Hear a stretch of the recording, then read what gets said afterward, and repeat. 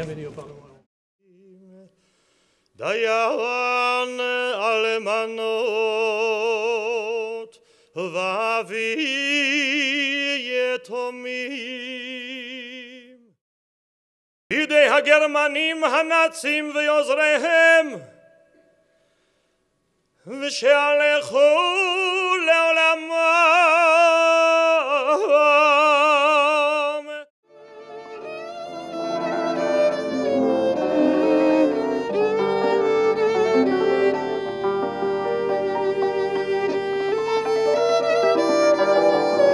It has been several years that we have been gathering here to commemorate the memory of the Shoah, the lowest point of Jewish history, and also the lowest point of European history. This is the time of gathering storm clouds.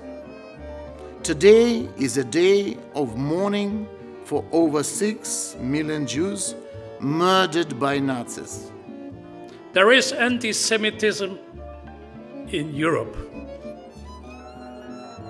There is a free elected member of a parliament of a member state of the European Parliament asking for registering Jews.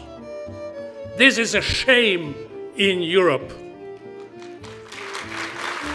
This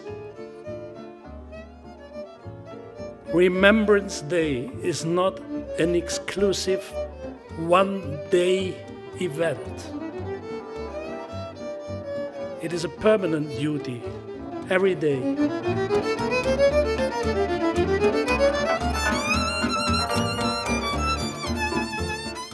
International Holocaust Day is a vital relay for the transmission of memory regarding the greatest catastrophe ever perpetrated by man against man. Memory which speaks to us about the present and the future as well as the past. Memory that warns us about man-made disasters that may still lie ahead.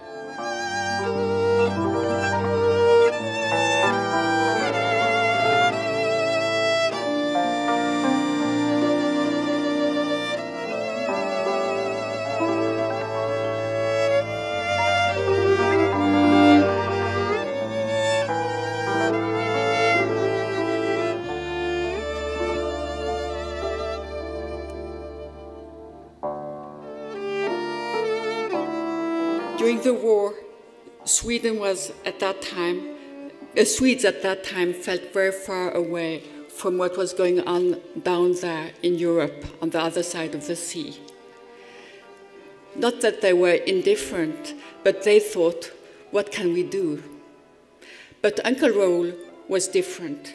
He was concerned about what was going on in the world, but nobody could have imagined him as a future superhero. By choosing to defend life, he knew he was losing his comfort, his security, his friends, his job, and that he may even lose his life.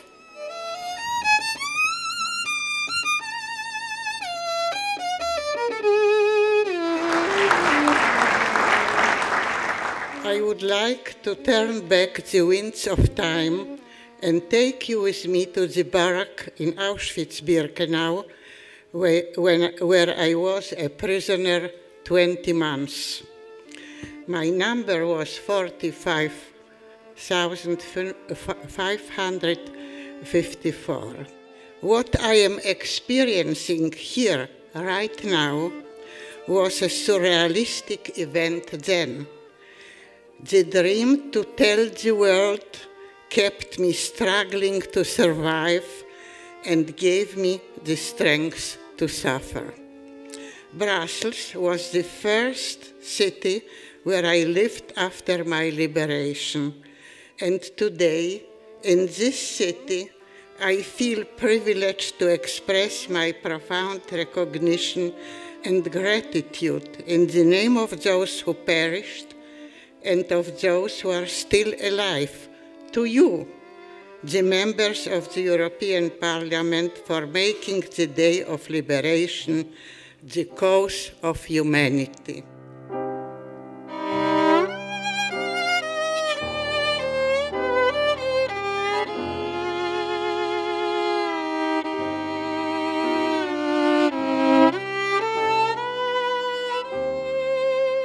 V'yit kadesh shemei Rabba Balma divach hivitei v'yatzmach bivkonei hu yaseh shalom aleinu v'al kol Yisrael v'imru Amen. The European Parliament is a place with the working place of 750 parliamentarians from 27 member states. Jewish, Christians, Muslims, non-believer, black people, white people, Roma people, Germans, Italians, French. We have created an assembly representing the heterogeneous structure of our different nations on the European continent, working together on the level of mutual respect and dignity. And therefore this is the place for a regular commemorating that the place here and the spirit here is exactly the opposite of what represented the Nazi ideology.